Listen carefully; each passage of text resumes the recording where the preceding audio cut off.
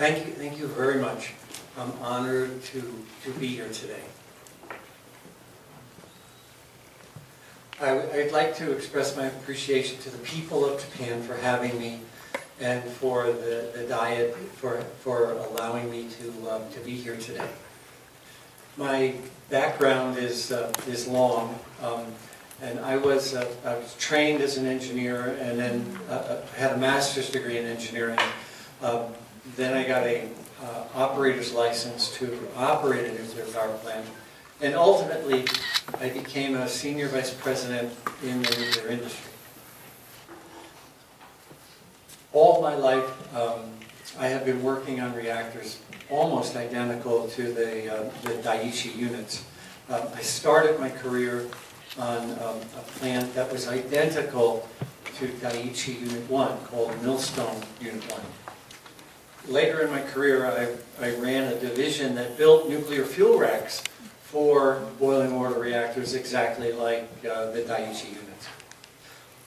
A good friend of mine is a former Nuclear Regulatory Commission commissioner named Peter Bradford. And he told me about 1 week after the accident at Daiichi, he said, "Arnie, all of your life has prepared you for this moment in history." When the accident happened, the very first day, the Friday, I knew that a meltdown was in progress. And I wasn't the only one. Experts in Europe that I work with, and as it turns out, experts within the Nuclear Regulatory Commission knew too. But none of them were sharing what we knew to be true with the public. I told my wife on the day of the accident that I had seen my government cover up the 3 Mile Island accident, and I thought I owed it to the world to make sure that that didn't happen again. I told my wife that I needed to dedicate the rest of my life to making sure that the consequences of this accident were chronicled properly, as opposed to avoided like we did in the United States after 3 Mile Island. I would like to express an appreciation before I get into the technical details. I think the world owes a debt of gratitude to the 1,000 men and women who stayed behind at the Daiichi site, and the 1,000 men and women who stayed behind at the Daini site. They were heroes. They are my heroes. And I think their efforts saved Japan and saved the world from a much worse accident. I don't feel that way about Tokyo Electric's response at corporate level or NISA's response, but the people on the site are heroes. I think it's interesting that after the Daiichi accidents, the nuclear industry still believes that the chance of a meltdown is 1 in a million. I teach college math, and if you put 1 million in the numerator and divide it by 400 nuclear plants, you get the chance of an accident to be about once in every 2,500 years. But yet we know that there's been 5 nuclear accidents, 3 Mile Island, Chernobyl, and 3 meltdowns at Fukushima Daiichi in 35 years, which means that we know the chance of a meltdown is 1 in 7 years. The mentality that is allowing the OE reactor to continue to operate is the mentality that believes in the 2,500-year probability. But we know, based on history, that that's not true. What are the lessons that we need to remember from the accident at Fukushima Daiichi? This is a list, and I'd like to spend most of my time on the very first one, which is the Mark I containment. Because the problems we're seeing at Daiichi Unit 4 now are because it is a Mark I containment design. If time permits, I'll cover some of the other lessons that were learned from the Daiichi accident, but I would like to talk for most of my time about this Mark I reactor, especially Unit 4. The Mark I reactor has been known to be the worst containment and the worst reactor design in the world since 1972. There is a document on the Fairewinds website, but it's also throughout the net, written in 1972 by the American Nuclear Regulatory Commission. And it says that this type of reactor should never have been licensed in the first place. This memo was by the Nuclear Regulatory Commission. At the time it was called the Atomic Energy Commission. And so it is not a memo by an anti-nuclear activist, but the regulator felt that the Mark I design should never have been licensed. The memo ends with a statement that if we are to cancel the Mark I reactor design now, we will kill nuclear power, and frankly, I don't have the stomach to do that. After 1972, there were a series of modifications to this Mark I containment design. The most prominent one is the containment vent. Containments are meant to contain, and a vent is meant to let the radiation out. It always seemed to me to be a conflict that in order to allow the Mark I to continue to operate, we had to vent the containment. Of course, we learned that the vents failed 3 times, at Daiichi 1, Daiichi 2, and Daiichi 3. And yet, in America, we continue to operate our reactors believing that the vents will continue to work correctly. So please don't listen to me because I'm from America. We don't have it right. The difference between the American reactors and the Daiichi reactors is inconsequential. Japan was unlucky, but it's not that your design was any worse than the design in America. About 3 weeks before the accident, my wife and I were walking through our neighborhood one evening, and she said to me, "Where's the next nuclear accident going to be? We find a lot of problems. Where is it going to be?" I said, "I don't know, but I know it will be in a Mark I reactor design." 3 days after the accident, a very influential person at the American Nuclear Regulatory Commission said in a taped phone call, "The Mark I design is the worst in the world." So it is not like I am clairvoyant. I don't see the future any better than any of the other engineers. The engineers in the world recognized that the Mark I design was a weak design. I happen to be the first one who talked about it publicly. Well, what is it about the Mark I design that frightens me and other engineers? And what is it about the Mark I design that still has the world concerned about the Unit 4 reactor? The nuclear containment building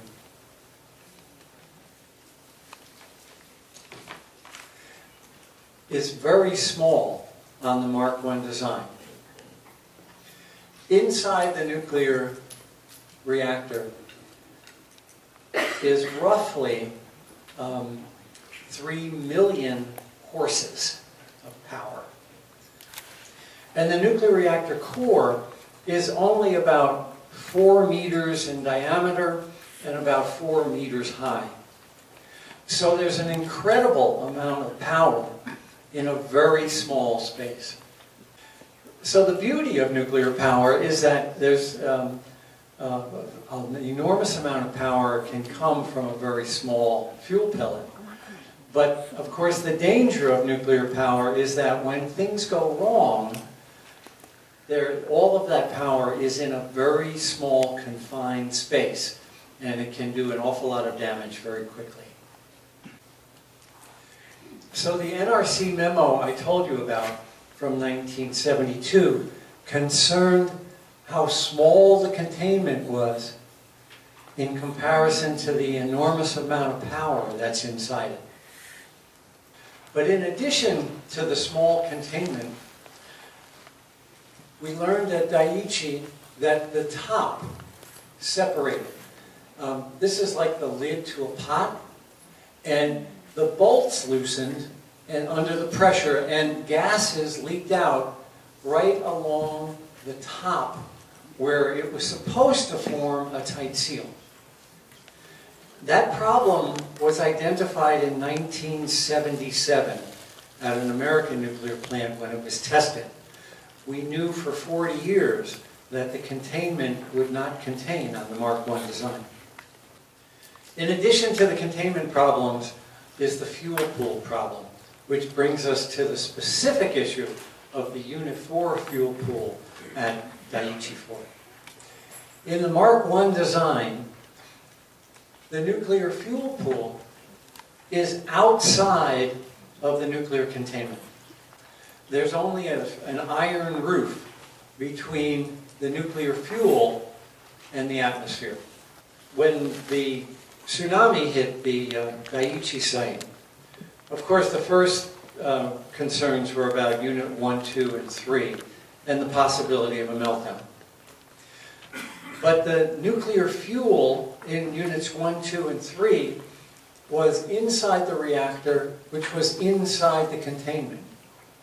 Even though they were both breached, even though both the containment and the reactor were breached in Units 1, 2, and 3, most of the radiation is still inside those buildings.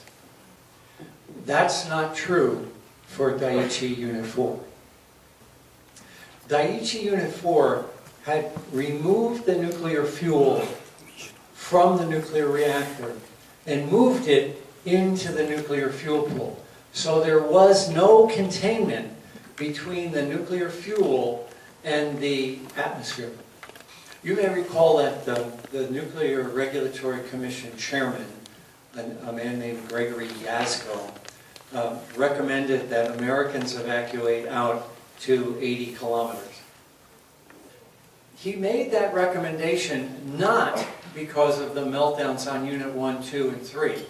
He made the recommendation to evacuate based on the fear of what was in Unit 4.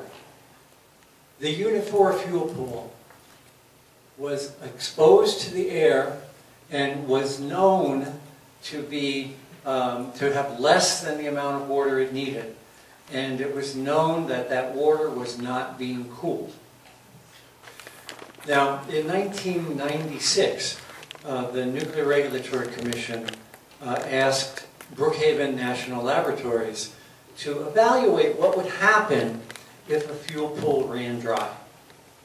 Brookhaven National Labs determined that the fuel pool would catch fire and that it would lead to a permanent evacuation out to at least 70 kilometers. The experts had known for more than a decade that should the fuel pool catch fire, as many as 186,000 people would get cancer, and a 70-kilometer circle would be uninhabitable.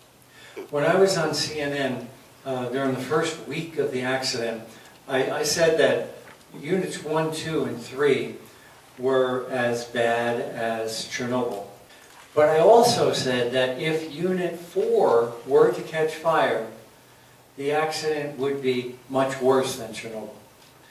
So it has been since perhaps March 16th that the engineers of the world have known that the biggest risk at the Daiichi site is Daiichi 4. This was the first picture taken of the fuel pool at Daiichi Unit 4. It was taken on April 2nd of 2011. Now, what you're looking at is a cloud of steam and the nuclear fuel racks, which I believe are exposed to air. Because I built nuclear fuel racks, I can tell that those are nuclear fuel racks, but they are very hard to see. So where is the steam coming from? When a uranium atom splits, 95% of the heat, it comes out immediately. But these pieces that are left behind stay hot, physically hot, for as long as 5 years. When the tsunami hit, and actually when the earthquake hit, units 1, 2, and 3 shut down immediately, which stopped 95% of the heat. But there's nothing on this planet that can stop that 5%. It's a law of nature that those pieces that are left behind have to give up their heat over the next 5 years. So in unit 1, 2, and 3, that heat was inside the nuclear reactor. But in unit 4, all of that heat was outside the nuclear reactor and outside the nuclear reactor containment, exposed directly to the air. There's another piece of information that was known to the Nuclear Regulatory Commission before the Daiichi accident. Nuclear fuel is clad in a material called zircaloy. And engineers knew that theoretically the zircaloy could catch fire. That had never been shown to be true, but we understood as engineers that in theory the nuclear fuel, if water was removed, would burn in air. So that picture that I just showed you was taken from a machine that was about here looking down at the pool. So we knew before the Fukushima Daiichi accident that if there was a fuel pool fire, as many as 186,000 people would die of cancer, and that a 70-kilometer circle would be permanently evacuated. But we didn't know if that could happen in reality. So the Nuclear Regulatory Commission ran a test that happened to happen 2 weeks before the Daiichi accident. The test was run by Sandia National Laboratories, and in it they simulated one nuclear fuel bundle. Nuclear fuel is made of pellets that are about as big as my pinky, and these pellets are stacked in a 4-meter-long rod that's made of zircaloy. And those rods are put into a bundle that has 8 rods by 8 rods. So we have a bundle that's about as big as the gap between my hands and 4 meters high. So what the Nuclear Regulatory Commission did at Sandia Laboratories was they simulated one bundle of nuclear fuel. This was an electric simulation. They didn't use spent nuclear fuel. They used electric resistance heaters like in your toaster. So this was a test that didn't release radiation. The test was designed to see if a nuclear fuel bundle really could burn in air. So in the first slide, this is the top of a nuclear fuel bundle, and this is the length of the nuclear fuel bundle. And that's about 4 meters high. So this is how the test began, and then the Sandia laboratory turned on the electricity to simulate the nuclear heat. After a few minutes, the bundle began to smoke. After a few minutes more, the bundle began to smoke a lot. You can also see some smoke coming off the top here. After a few minutes more, it began to burn. So we have experimental evidence that if a nuclear fuel bundle is exposed to air, it will burn. So we know from the Brookhaven laboratory report that 186,000 cancers could be caused, and we know from the Sandia laboratory report that indeed a nuclear fuel bundle can burn in air. Of course, Daiichi Unit 4 is worse than this, because instead of one bundle, it has 300 that are very hot, and another 600 that also could burn if the first 300 started to burn. So I hope you can understand how the American Nuclear Regulatory Commission Commissioner Yasko was so concerned about the condition of Daiichi Unit 4. He knew the fuel could burn in air, and he knew there was not enough water in the fuel pool, and it was only a matter of time. In normal times, there's a cooling system that keeps the fuel pool cool. However, engineers never believed that a tsunami and earthquake as bad as what hit Daiichi could really occur. So they never designed that cooling system to withstand the same earthquake conditions as the nuclear reactor itself. So where are we today? The condition at Unit 4 today is that there is no roof and the fuel is directly exposed to the atmosphere. In addition, the building has been damaged from the explosions. And in addition, the building has been damaged by the earthquake. At about 1/3 of the way up the building, there is a bulge in the wall on 3 sides. The engineers I work with believe that that bulge is something called a first mode Euler strut buckle. First mode Euler strut buckle. Euler is the name of a famous mathematician, and a buckle is a bulge, and seismic engineers know when they see that type of bulge, it means that the building has buckled from the earthquake. So we know that the building has been structurally damaged from both the explosion and the earthquakes. And Tokyo Electric knows that too, because in July and August of last year, they went in during high radiation conditions and added braces to the bottom of the fuel pool. So Tokyo Electric added braces in here, up and down, because they were concerned about cracking that was seen in the fuel pool. And they too were concerned that the fuel pool might break. The concerns today are twofold. The first concern is, what if the cooling system breaks? Because a year has transpired since the accident, there's less heat being given off.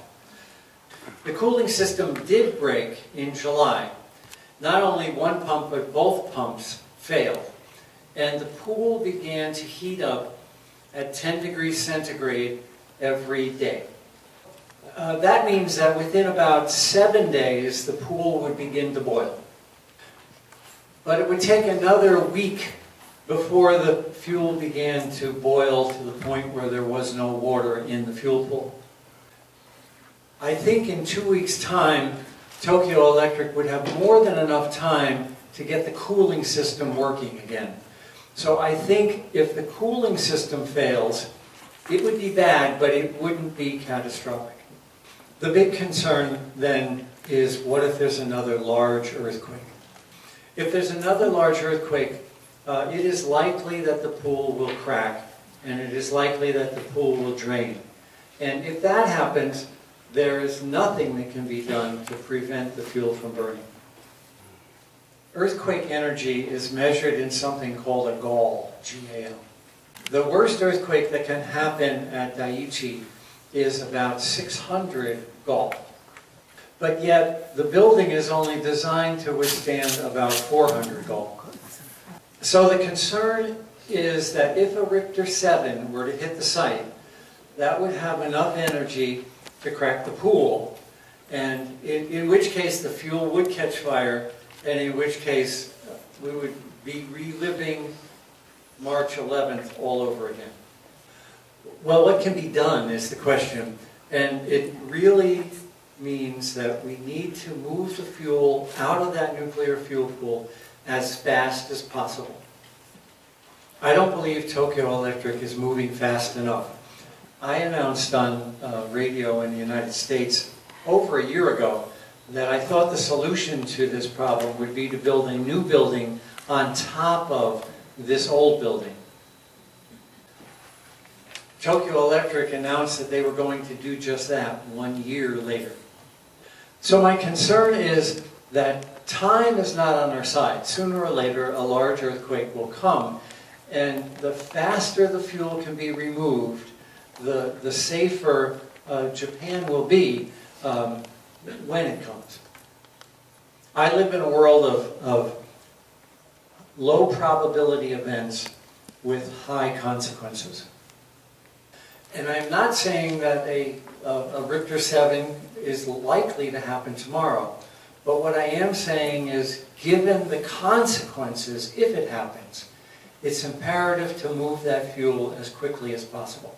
I understand that Tokyo Electric and NISA will be speaking after me, and I think a question is, why hasn't this happened faster than it is? And also, why hasn't Tokyo Electric considered other alternatives and brought in other experts that could perhaps bring to the table different solutions to a very difficult problem? I'd like to talk about a couple more things now that sort of is my summation of the Daiichi Unit 4 problem. I think another lesson from the Daiichi accident is that Mother Nature can create damage well beyond what engineers have anticipated. The Kashiwazaki Kariwa earthquake is another example of something that should only happen once in 20,000 years, in fact happening in 20 years. There are many others, but I'd like to go on. We know as engineers that these plants can be made stronger.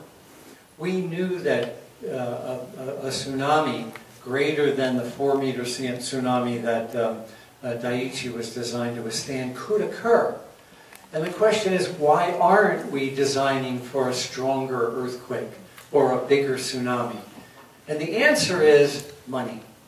It costs too much to make a nuclear power plant safe enough to withstand the worst that Mother Nature can do. That's an example that doesn't just apply to Daiichi. It applies to the OE, or the Manju, or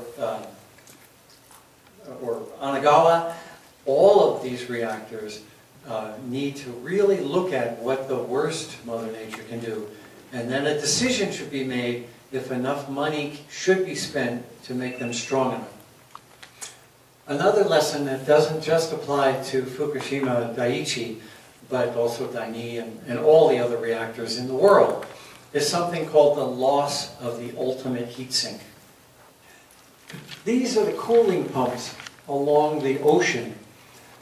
And here's Daiichi 1, 2, 3, and 4. The cooling pumps that provide water to both the diesels and to the nuclear reactor were destroyed. It doesn't matter if the diesels had been on top of this building. The diesels needed to be cooled by the ocean water, and the ocean water was destroyed. That also applies to OE, to Hamoaka, and every other reactor in the country. A lesson from Daiichi that we have not yet learned is how to protect the cooling pumps. This is another picture of the cooling pumps. The last thing I'd like to speak about today is the explosion at Unit 3. This is a time lapse, and the gap between every photo is about 2/100ths of 1 second. This is Unit 1, which has already exploded, Unit 2, Unit 3, and Unit 4. This is the beginning of the explosion at Unit 3.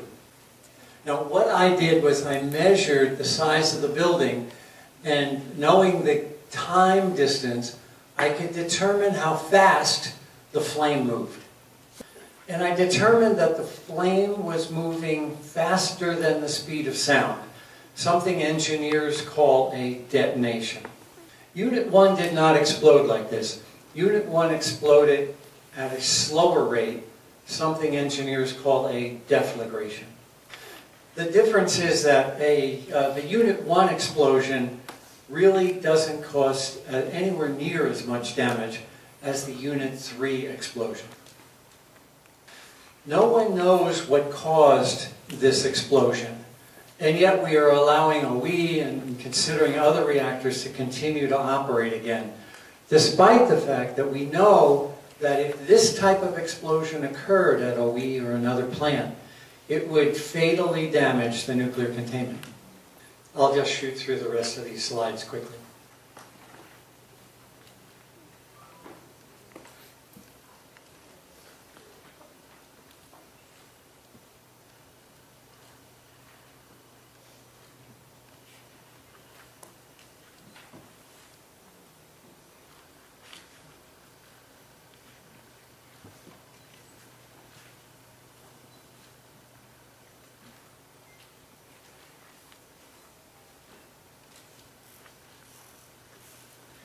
Well, that ends my presentation. I would like to thank you all for listening, and I look forward to taking questions. Thank you very much for your speech, Mr. Gundersen, and thank you also for creating a website in Japanese so that Japanese like ourselves can read and learn about what you're saying. My concern, my interest is to eliminate nuclear power plants from Japan, but it seems like there is a certain group of people that are saying that there is such a thing as safe nuclear power plants. In your presentation, you suggested that it's possible to build a safe nuclear power plant, but because of the money issue, it would be difficult to do so. Switzerland moved away from nuclear power because they decided that it's not possible to build safe nuclear power economically. Also, there are some movements suggesting that GE is to virtually withdraw from nuclear power. So is it possible to have safe nuclear power plants economically, or is it economically viable to have nuclear power plants that are safe?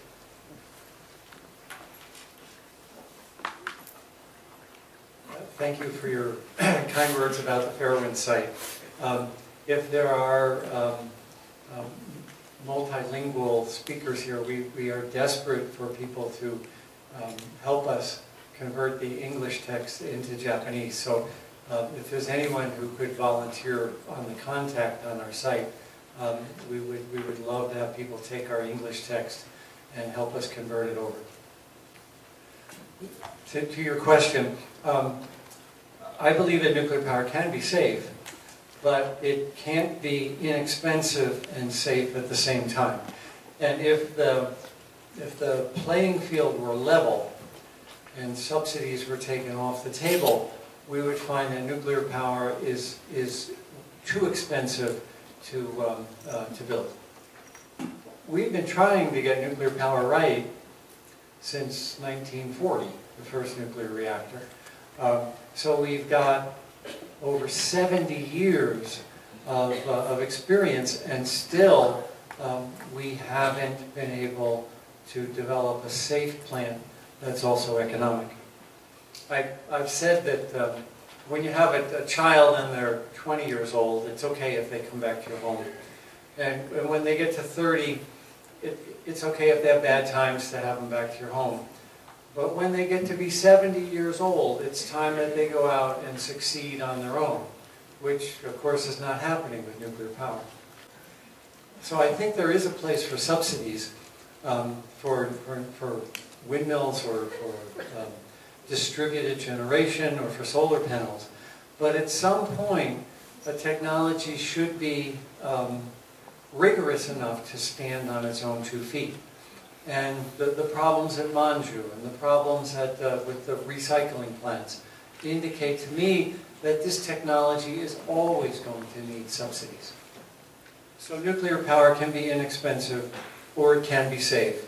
but it can't be both. Thank you. Regarding unit number 4, now I understand that it's in a quite dangerous state, but I also understand that at the moment it is not such that you can take the fuel out readily. So that means I would think you have to reinforce the fuel pool, but the way the fuel pool is reinforced, is it enough, or is it strong enough from your point of view? You can begin to remove the fuel in the fuel pool now. There's 600 bundles that are cool enough that they could be removed now. So that means that 2/3 of all of the dangerous material can be removed right now. The remainder needs about another year or a year and a half. But while the other fuel is being moved, it will be getting cooler and cooler. Tokyo Electric made a mistake when they were emptying the nuclear reactor and putting it in the nuclear fuel pool. In America, we would have taken one bundle out and put it in one corner of the fuel pool, and another bundle out and put it in another corner of the fuel pool. What Tokyo Electric did was put all the hot bundles together. We call that checkerboarding. But Tokyo Electric can avoid the area that's very hot and remove all of the fuel from the other areas as soon as possible. And by the time that process is done, the remainder will be cool enough that it too can be removed. TEPCO is saying that the nuclear power plant can withstand up to 6 on the Richter scale, or Shindo 6. And, but if you look at what happened with Sumatra, the very strong aftershocks took place 3 years or 5 years after the main earthquake. So we cannot rule out the possibility of having an aftershock of 7 on the Richter scale. And as I read your book, and if the fuel pool is to catch fire, and if you had to throw water on top of that, that would make things even worse. And you also say in your book that there is no way to stop this, or at least there's no expertise or experience to suggest any way to stop this from happening. But if this is to happen, if this worst case scenario is to happen, and if the nuclear fuel pool is to collapse, and if the fuel bundles are to start burning, what can we possibly do as like an emergency measure to take?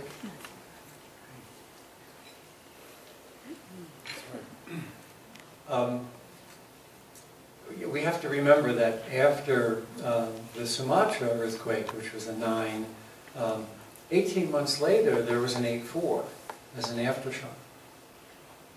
On the broader question of can a earthquake great enough to crack the pool occur, I think the answer is yes. I pray that it will wait for 5 years before it comes, but I don't know when it will come. So it's important to move as fast as possible. The harder part of your question is, what if it happens before all the fuel is out of the pool? You're right, water will not put out the fire. What will happen is that the zircaloy will split the water, water's H2O. It will take the oxygen, give off hydrogen, and cause an explosion. Now, I have been contacted by fire protection engineers who have told me there are chemicals you can put on a pyrophoric fire. Pyrophoric means water cannot put it out. So there are chemicals that can be used to put on a pyrophoric fire that will put it out. Now, I am not a fire protection engineer, but I think that Tokyo Electric believes it won't happen, so therefore is not prepared if it will happen. Chemicals could be pre-positioned on site in the unlikely event there is a fire, so that they could react if it was. And I don't believe that Tokyo Electric's imagination allows them to consider that as possible.